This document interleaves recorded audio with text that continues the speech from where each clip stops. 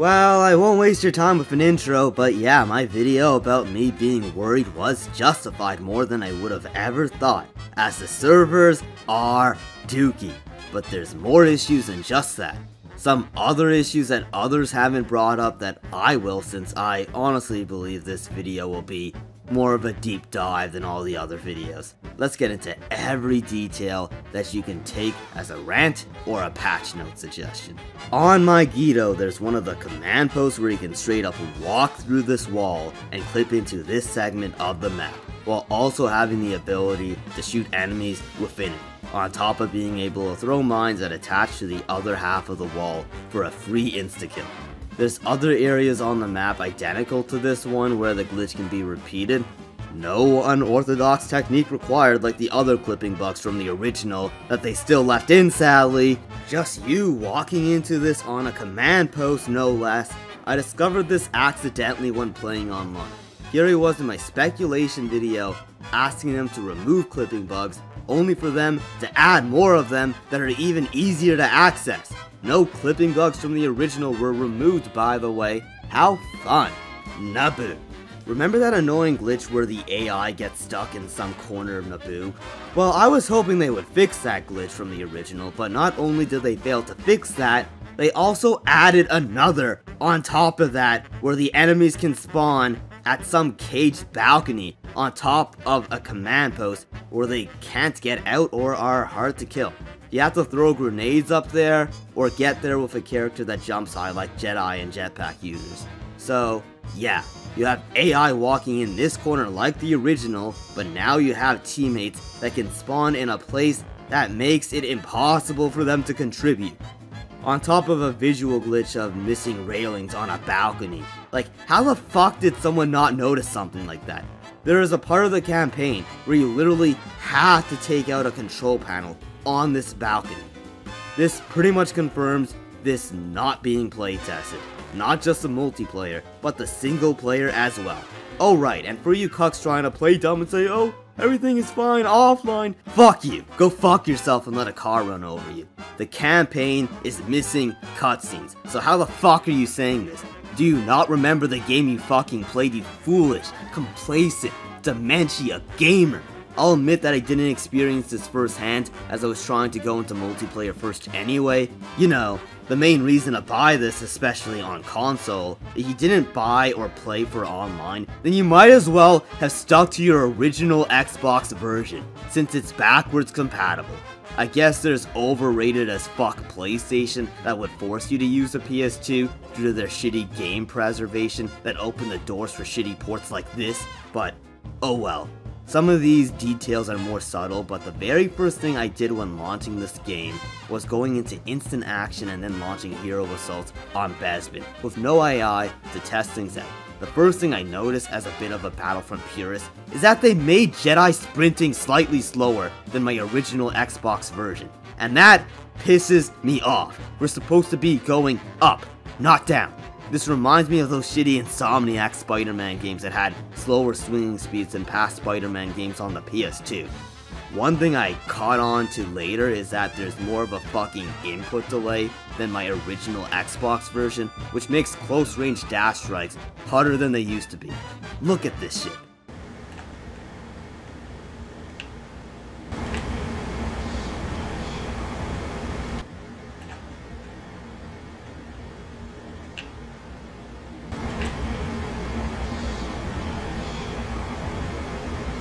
This delay also applies to the infantry units as well, although it's more detrimental on saber users given that their dash strikes are often better than their regular attacks like Yoda and Luke as some of the best examples, etc. But why the hell are you guys making something worse than my original Xbox version? I'll get into more of those details later, but anyway.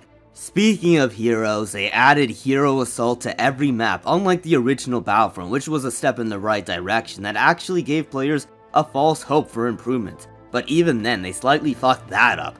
On maps like Geonosis and Endor, you have a native species that would assist one side. But for heroes versus villains, they didn't take the native AI off, so now you have Ewoks and Geonosians attacking you on the side when the focus is supposed to be heroes, and villains. Kashyyyk was normal luckily, as they got rid of the Wookiees, but they honestly didn't fuck that up because of the original Xbox DLC they copied, when they added heroes vs villains to other base game maps like Kashyyyk, and these other maps, etc.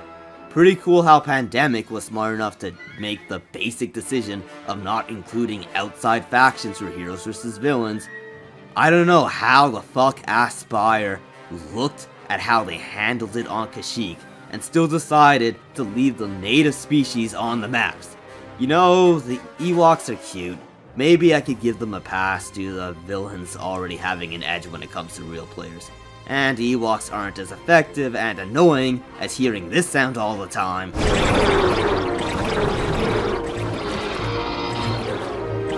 Then we have another change that probably happened due to laziness of them not wanting to differentiate the copies, but they made Battlefront like the PC port on console, like them reducing the number of mines from 4 to 3 along with slightly nerfing the splash radius of the rocket, which has honestly thrown my heavy gameplay off a little. The sniper no longer has an aim indicator when outside of zooming, like the PC version, but unlike the console version.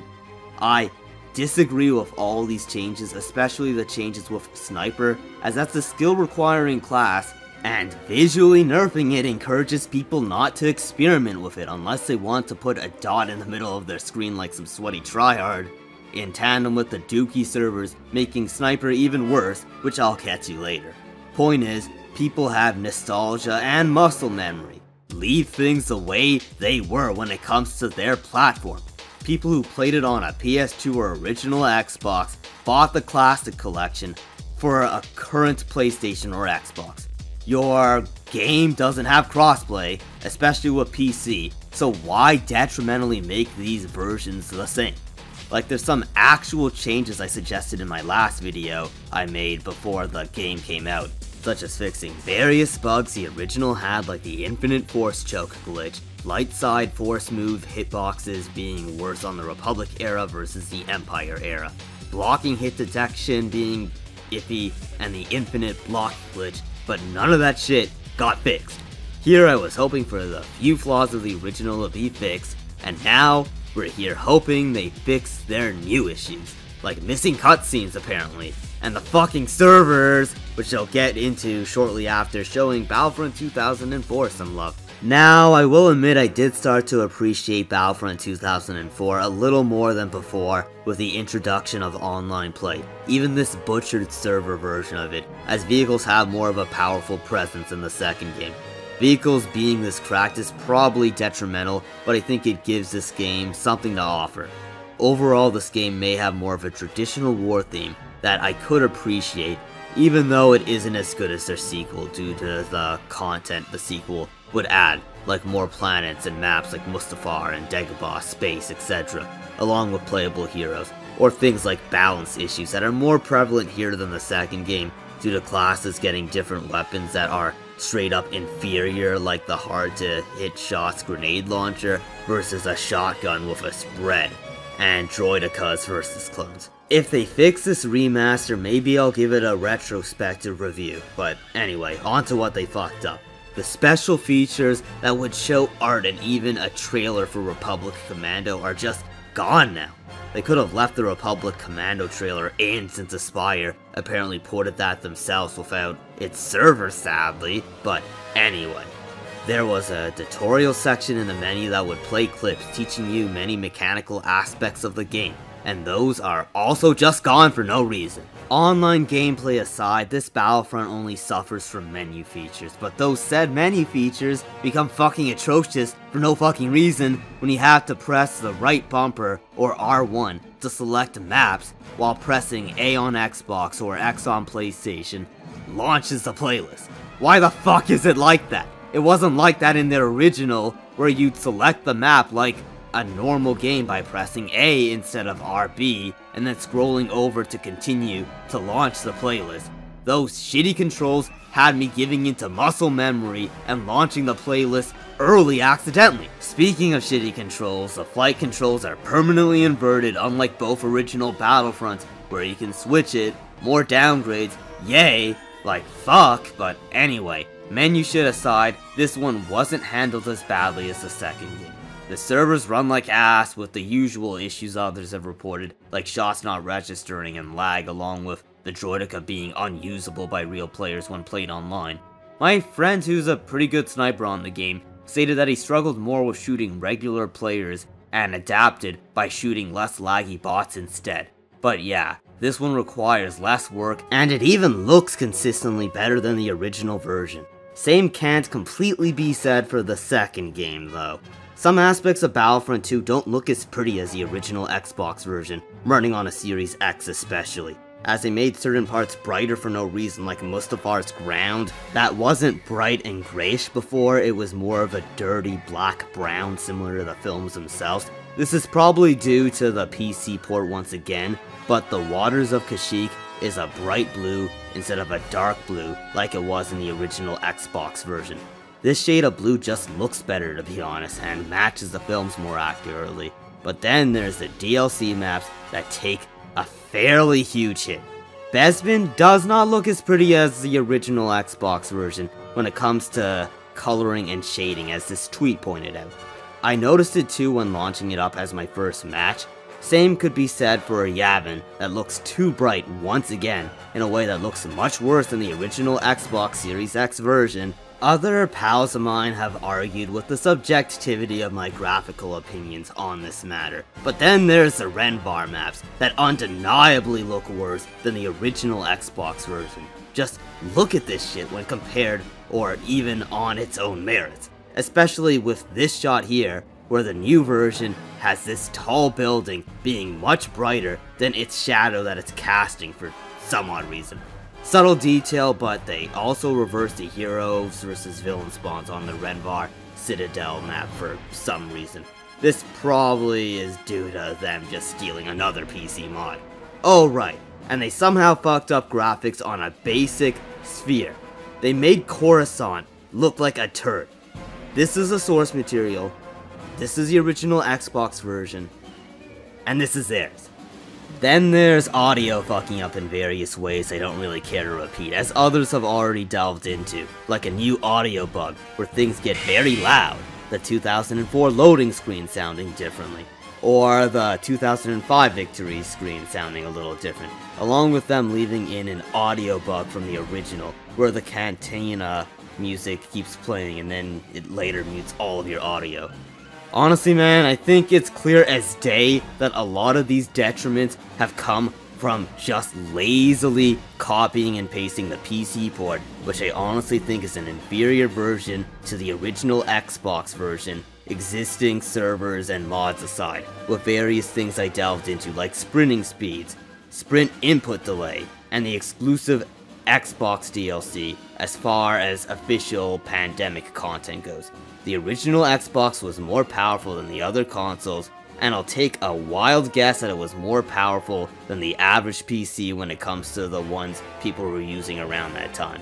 It was the only version to have 4-player split screen, I believe, yet another feature that the Classic Edition removed for no fucking reason, which I'll get to later, but anyway. I think they just copied mods of the DLC maps instead of taking the official pandemic DLC. Hell, it's sort of been proven that they took a modder's work based on reports and leaked files.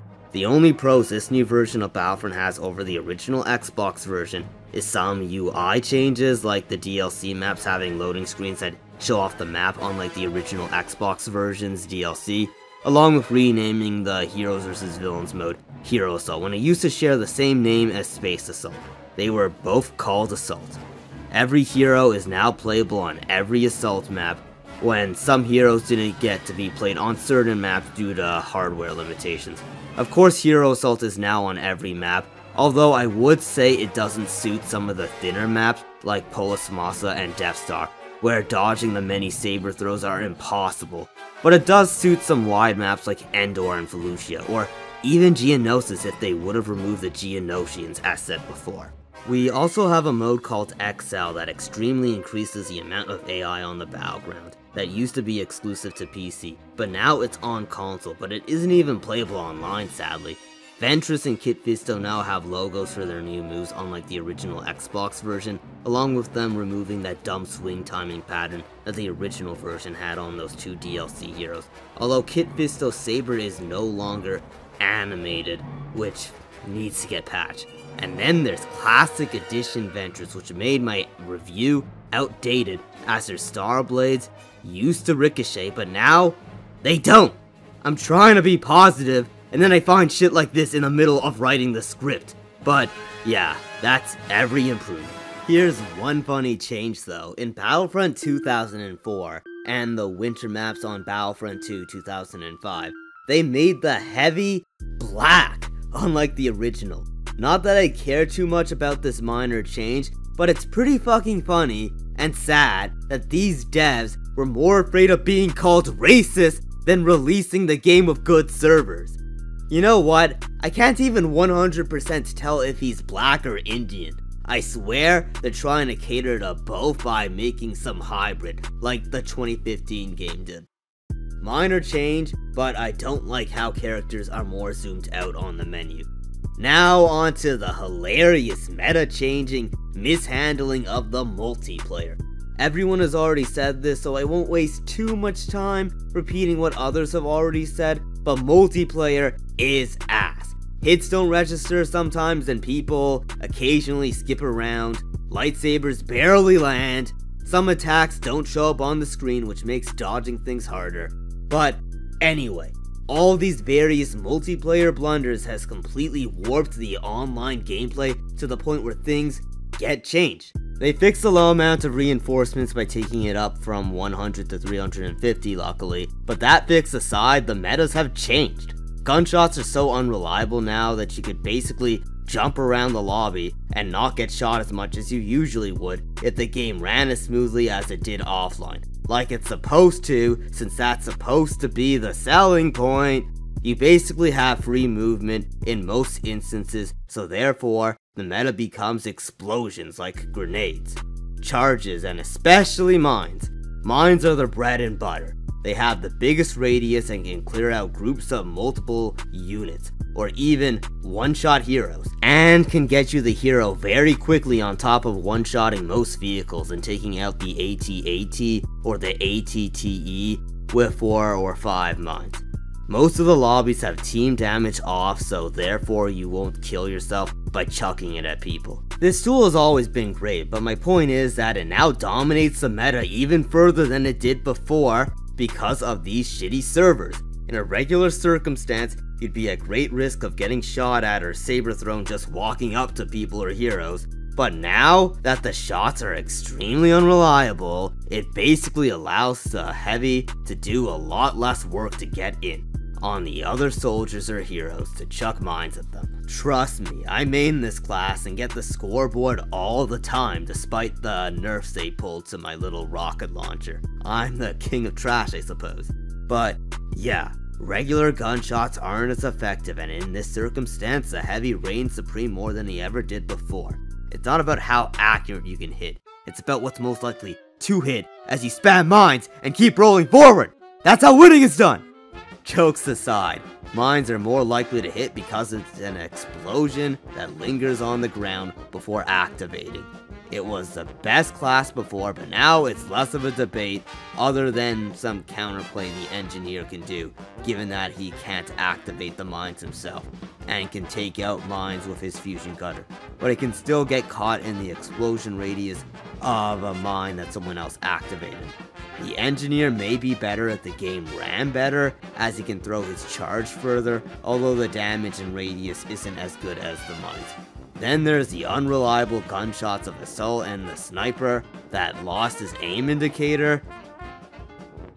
Some bonus classes are solid, like the Dark Trooper, Both and Spy, who have like main weapons that are reliable as they aren't traditional blaster shots. Heroes take a hit too. Gigafun gun heroes like Han Solo are a lot weaker due to the unreliability of blaster shots. Leia does a little well as support with invincibility given to teammates along with grenade spam. The Fets become salvageable with bomb spam and a flamethrower that is very reliable, but regular gunshots, like what Han and Chewie are pretty much exclusively limited to, makes them a lot worse. Which really sucks, as Han Solo was the best gun user, and now he's so bad that it may be best not to accept him. But anyway, the fucking Heavy feels like more of a hero than heroes now. And the same may even apply to the Jedi. Walking up to someone and hitting them with your lightsaber is now unreliable. It's better to spam saber throw and only ever risk hitting people if you force push them first. The sabers were always sort of best played like this, but with this new lag meta, it's something that is even more of a necessity than ever. I've hit people with sabers only for them to not die. This fucks over heroes like Grievous, who only has melee attacks, and who I honestly think should have been given mine immunity like the Engineers, given that he only has melee attacks. Like, the servers are so bad that you're making the EA Battlefront's hit detection look good, despite the fact that these original games would be better if they ran the way they should. Although I do notice that matches run a little better with less people, but it's still bad. There's also some glitch that sometimes happens when you can't move forward, and then you have to move back and then forward to move. This usually happens when using the mini-map on both Battlefronts. Another few cons of multiplayer is that the Battlefront DLC isn't on the second game's playlist in terms of online matches, and I'm also yet to find a dedicated server that has Capture the Flag running. I'm down a solid game mode and 4 great maps when it comes to multiplayer, which therefore means I haven't got to play Vetris and Kit Fisto online other than Heroes vs Villains. Oh right, and to top off multiplayer, they fucking took multiplayer down a peg by taking 4-player local split screen down to 2 players for no fucking reason, when an original Xbox did it, a console that released 2 generations ago. This was something we knew was the case before buying it, but it really sucks ass given that online multiplayer wasn't good, as I just delved into.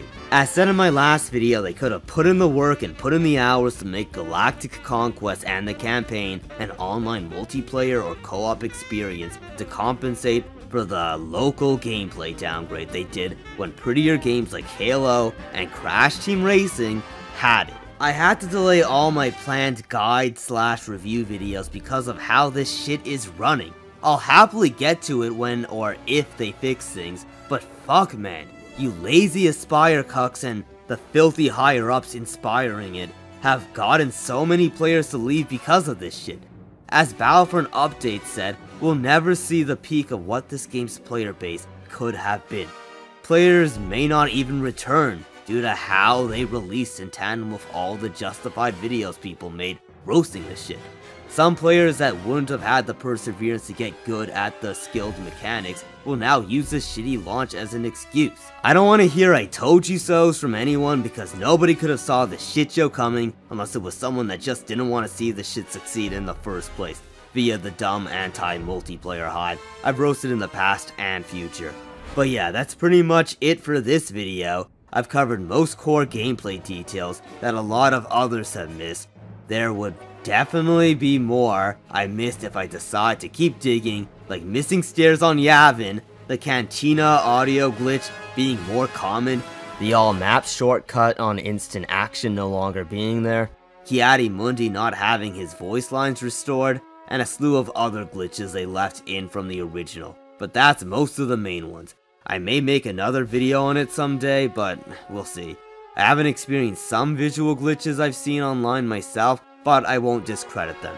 It's an extreme shame, but despite the failure of most of the cuck Star Wars content creators that let this shit slide before playing the multiplayer, I'm sure this issue will be forced to be addressed given that they fucked with one of the top gaming brands, a franchise that had the second highest player base for the original Xbox, only being beat by Halo 2. Clouded YouTubers like Moist Critical and Ordinary Gamers came in to do what dedicated Star Wars channels failed to do. I'm done. Fuck YouTubers. Only way that Aspire can undo a mere fraction of this blowback would be to go above and beyond by adding every map from the first Battlefront into the second one, along with fixing some of the cons of the original games, as I suggested in my last video, but we'll see, although I probably doubt it. Check out my other gaming videos, and check out my media like my Twitter and Discord, and other media in my link tree. But yeah, thanks for watching.